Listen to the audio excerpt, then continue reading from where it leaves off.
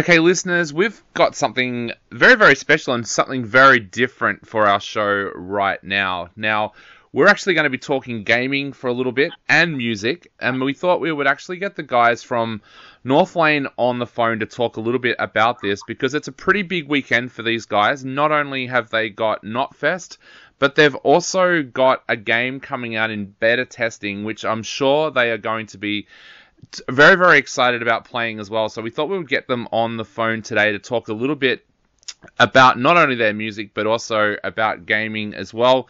Jon and Nic, welcome to the program.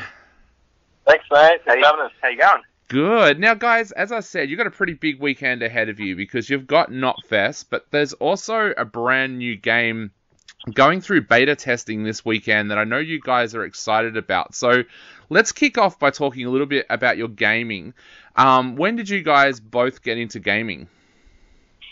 I'll go first. I feel like as long as I can remember, the very first Super Nintendo or Game Boy, so like 5 or 6 years old or something. Yeah. I remember playing Zelda to the Past, the first game on the NES, the like box Nintendo back in the day, and that kick-started my addiction. So, tell us a little bit about that journey, because of course a lot of people play games when they're younger, and some people drift off and some people keep going. Why have you kept gaming to today? Like, is it something that you do to relax, or do you like the challenges that it provides? Why do you guys still play games today? Yeah, I think I speak for both of us when it's something that we do to decompress, I guess, and I personally like playing sort of fantasy games or games where RPGs where you can sort of immerse yourself in an outer world sort of being, and explore a world that's not your own. Also being able to sink time into a game, I feel like for me, it might have something to do with my ADHD, but yes, sinking time and getting rewarded for the time that you put into it, it's actually a lot like songwriting. Yeah. So, go ahead. Sorry, what were you going to say? I was just going to ask you, you mentioned your songwriting there as well. Have video games kind of inspired you with your writing over the years? Yeah, definitely. I feel like before Northlane even started, I would be playing games and listening to the soundtracks of games and just thinking, I want to do something great like this or be a part of something great like this. So I feel like games have actually fueled a lot of my creativity. What are some of the soundtracks for games out there that have been really memorable for you over the years? The Doom soundtrack's amazing. There's a game on PlayStation 5 called Returnal, which is an artist called Hassan Cloak. I think his real name's Bobby Krillick. I don't know if I'm saying that right. Which is a very dark, sort of sci-fi sounding soundtrack. Yep. Those two come to mind straight away. Now, we wanted to talk a little bit about Diablo as well. Tell us a little bit about your love affair with this franchise. When did you first start playing Diablo? Yeah, when I remember when I was a kid, and Diablo 2 was out, and I didn't have a PC, so I would go over to my friend's house, and we would literally, I could have a sleepover, and we would literally play Diablo the whole time, all night, and we just every time we'd finish a quest or one of our characters would die or something, we would hand over the controller and it would just be endless gaming. And so I have a very fond memories of that time and Diablo specifically. And when Diablo 3 came out, it came out on the Nintendo Switch, which is ideal console for touring. Because it's so portable, and you can also play multiplayer on it. So when we were on tour, we would, in our downtime, we would sink hours into Diablo 3 into our various characters, and it was just fun because we could all play together, but also work on our individual character, and yeah, that's super rewarding, and especially if you're away on tour for weeks on end. There is a lot of downtime. You want to sort of kill some time, and it was such a good way to do that. So yeah, it's definitely made us pretty damn keen for Diablo 4 to come out. Yeah. So how important, you talked about downtime when you're out on the road, how important is it to occupy your mind during that time? In the downtime? Yeah. Otherwise you'll go insane and you'll kill your bandmates. Yeah, there's a lot of, touring, obviously you play, you might play half an hour, 45 minutes, an hour, maybe more a night. So there's obviously a lot of time around that. You have to sound check, set up, pack down your gear, but there's still a lot of time to sort of kill, depending on where you are. I think a lot of the times when we're touring, we end up in places where we don't really know the surroundings, so we just hop onto the bus and play games. Yeah, so it's definitely very important for us. Yeah. So you mentioned Diablo 4 just then as well. This weekend is the beta weekend for it. Tell us a little bit about how you guys are going to be involved with that, but also how are you going to juggle it with Knotfest? Yeah, so we were actually just talking about this earlier today. We're likely going to bring my PlayStation on the bus.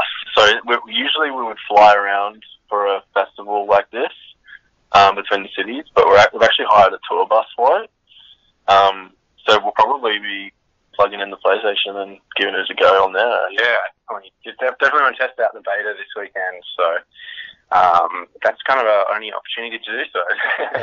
What are you expecting from number 4? Like, is there anything that you guys are expecting will be there that might be different this time around, or not?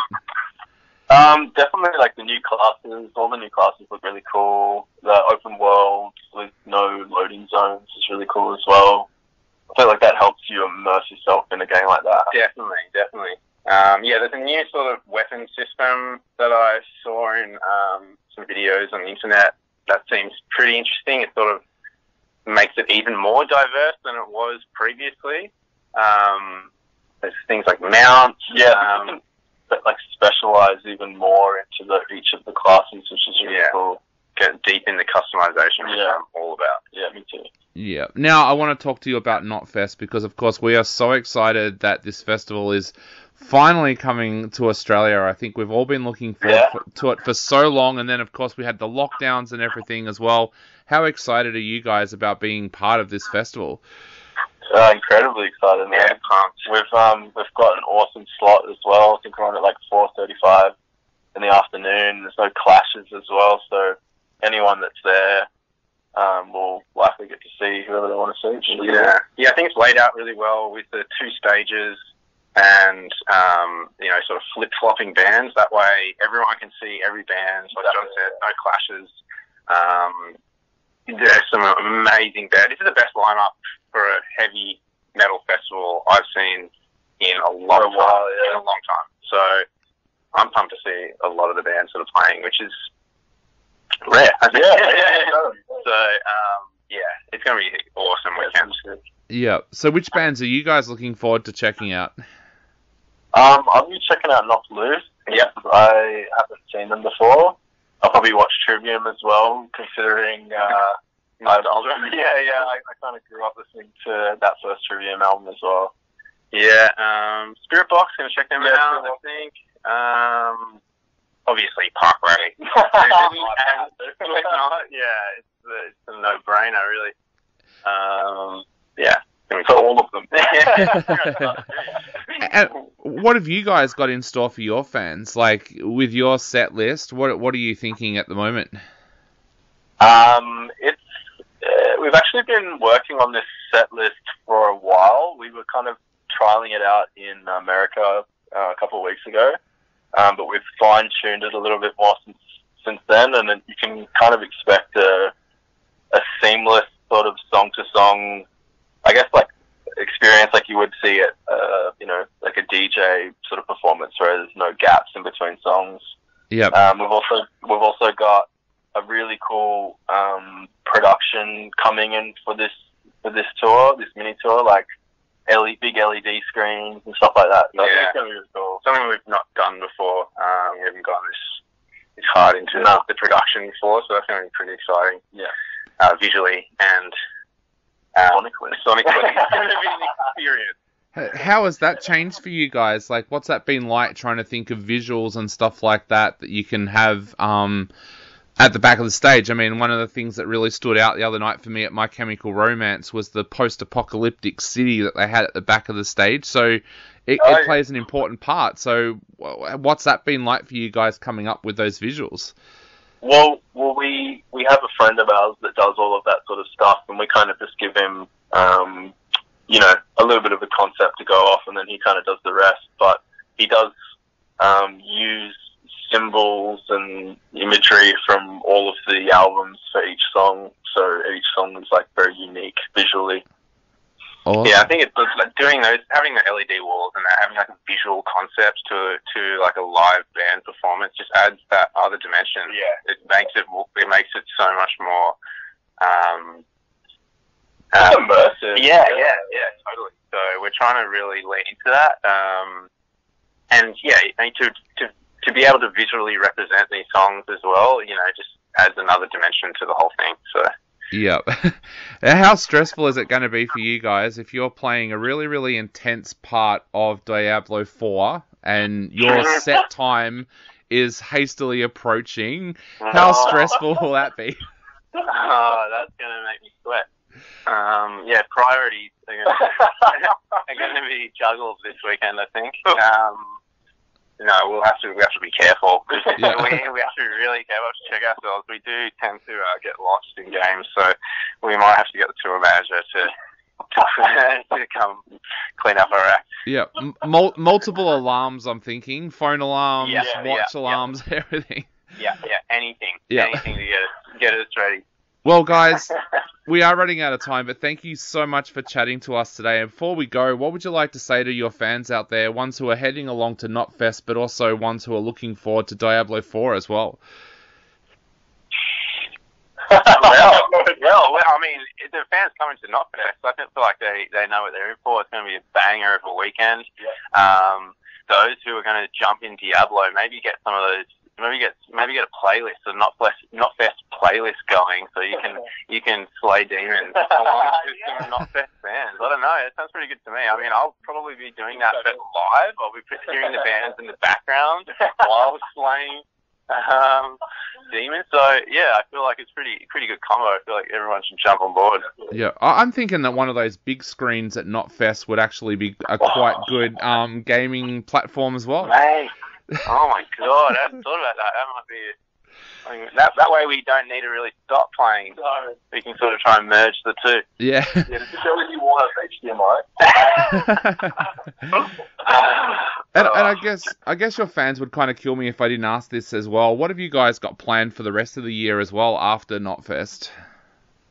We have a tour in the States in September, and just before that, we are recording some new music. Awesome. Oh, I don't know if I was going to say that. Well, I cannot wait to hear that new music. But guys, thank you for being such great sports on the show today. We want to wish you all the best of luck with Knotfest and all the best of luck with Diablo 4 as well. Thank you so much. Thank you. It's been our pleasure. No problem.